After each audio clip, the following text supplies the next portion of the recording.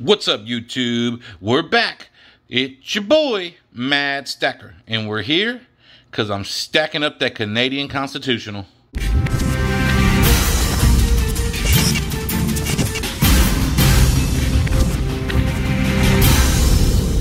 Hey guys, that's right. Welcome back. I got me a nice, I keep saying, I get excited when I do this and I say I got me.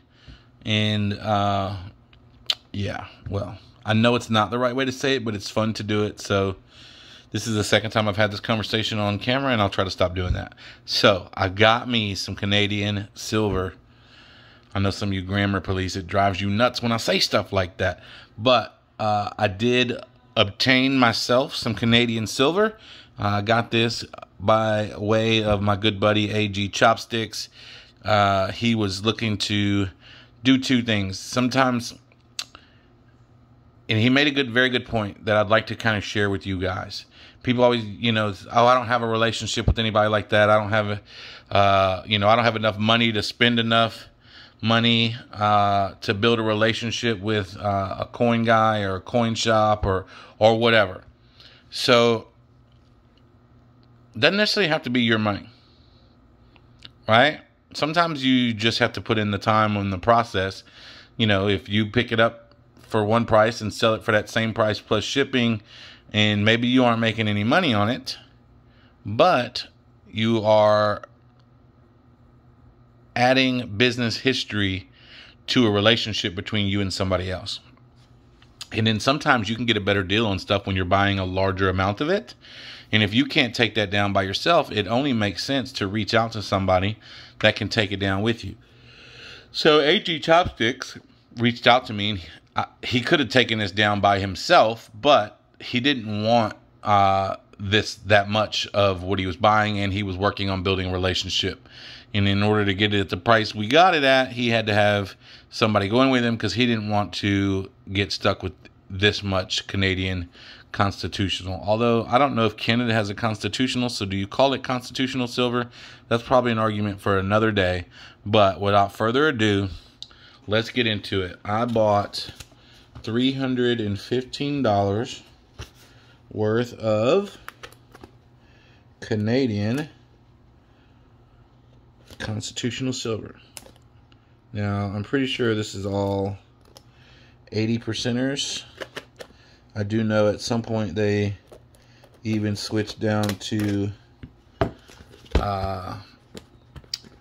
50%, but if I remember correctly, now keep in mind, I'm recording this on August 22nd, but we did this deal on July 29th, so I don't 100% remember. So if something does end up being wrong once we get in this box, give me some leeway for the passing of time. Oh, he stuffed it with these that I loathe. I throw more of these things away, but I never thought about using them as packing material. It's kind of genius, AG. Like, y'all have no idea how many of these I throw away. Bags and bags full. Never once crossed my mind that they make really good packing material. That is amazing. All right, let me make sure there's nothing else in the box. What's in the box? All right. There's my log of Canadian Constitutional. Let's get in. Like a surgeon. Oh, he put it in a cool little bag. Yep, there it says 80%. And this one says 50%. All right, so looks like we got a mix of both. Again, like I told you, it could be a memory thing. That just feels and sounds cool. Wow. Alrighty. So that is a 1968. 68. You know what? That might be the first year of 50%. So it may be that all these are going to be 68. Look at that. 67. So maybe it was 67 was the year they switched. I don't think I've ever seen that Bobcat quarter before. Oh, y'all can't even see that. Let me get closer. What am I doing? What am I doing? So these are the 68s. And that is the 67. I'll just keep looking at them. 68. 68.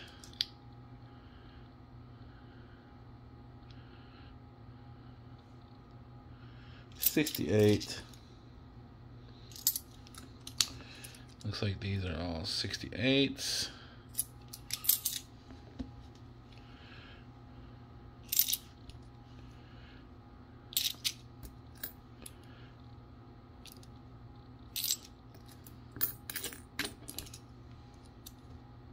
Ooh, I got me another mountain lion or bobcat thing. That's a 67. 68. So we've got 1, 2, 3, 4, 5, 6, 7, 8, 9, 10, 11, 12, 13, 14, 15, 16. $4 in 50% Canadian quarters.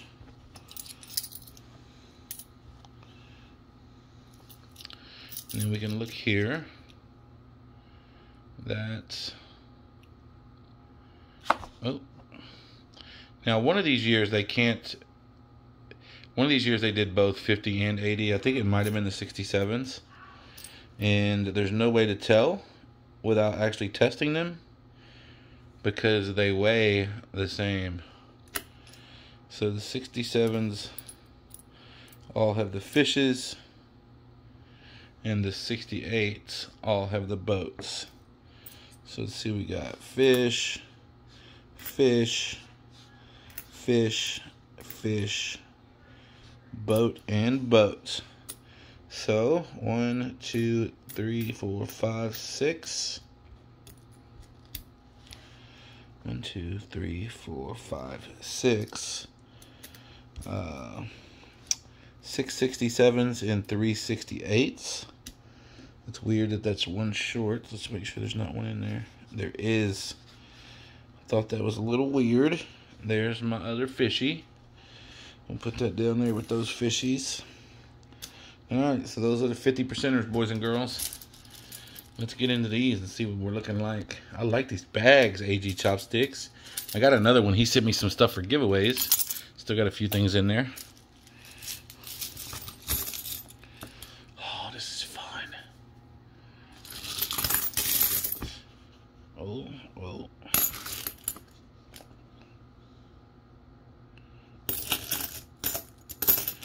Oh, there's an old one. This is 1896. Whoa. Y'all, look at this. That's not a bad pickup for junk silver. Wow. I'm gonna look up, see what kind of information I can find on this. I wonder how many of these they made and see if I can find out who that is on there, because clearly that's not Queen Elizabeth. I'm wondering if that's Wilhelmina, who was, oh no, right there it says Victoria. Newfoundland. Wow, that was before it was even Canada, y'all. Let's see what else we got in here. 45. Just looking to see if I see anything else cool right off the top of my head. Oh.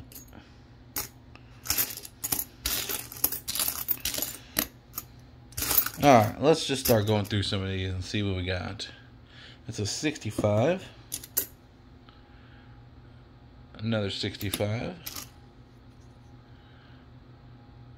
66. Y'all are like, please don't do this right now. I know, I know. 66. Oh, there's King George. It's a 1950. It goes way back there. That one is a 1955.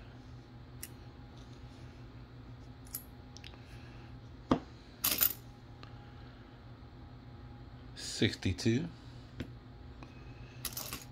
Yeah, I probably don't have enough room to put them all in year order right now, but there's another 65.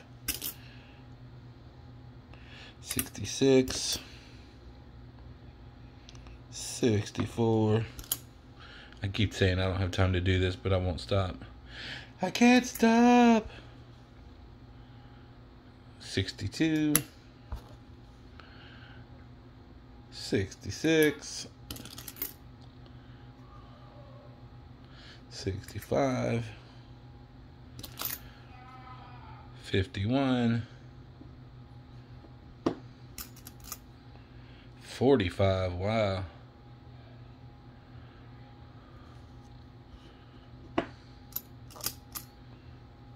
44.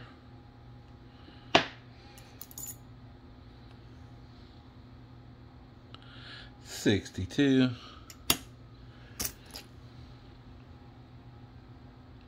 60.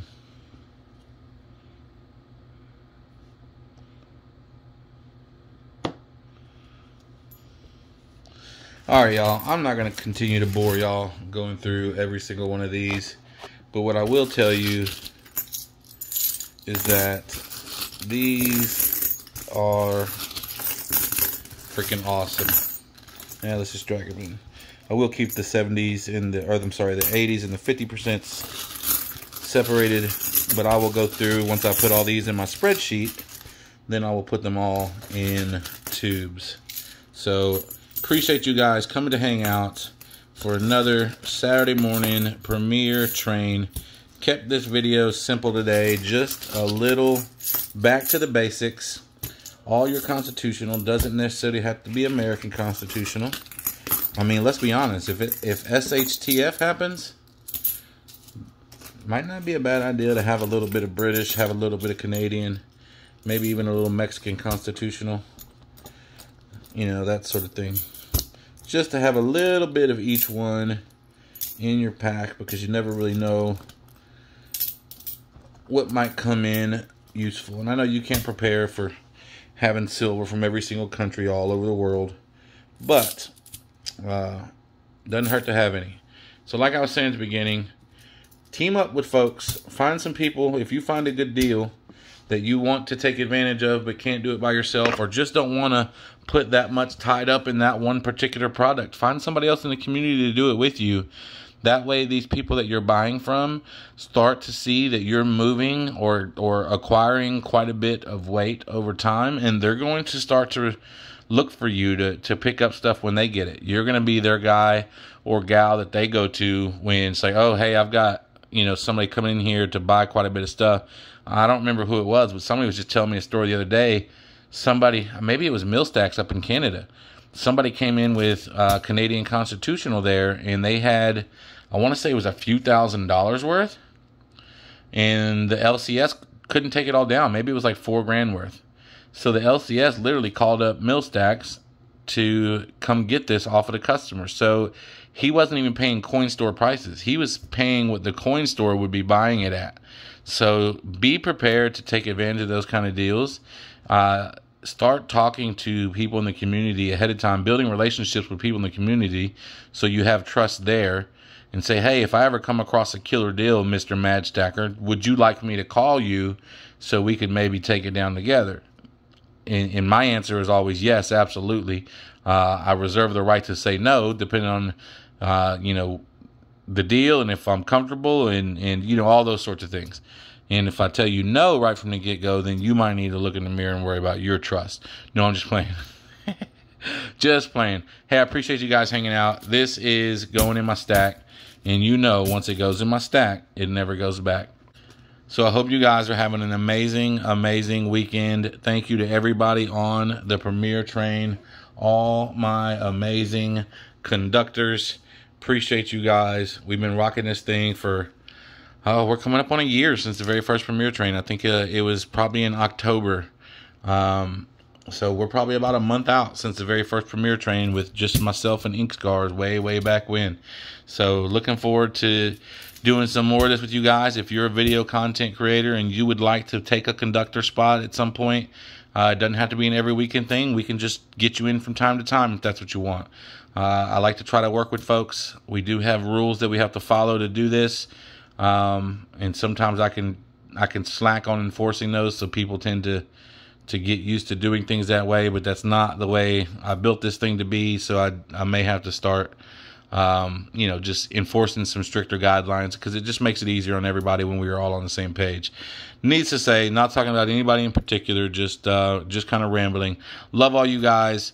Hope to see you guys soon. Let's go check out Everyday Opportunity and Trade Day this afternoon, and do not worry about fitting in, because we are all mad here.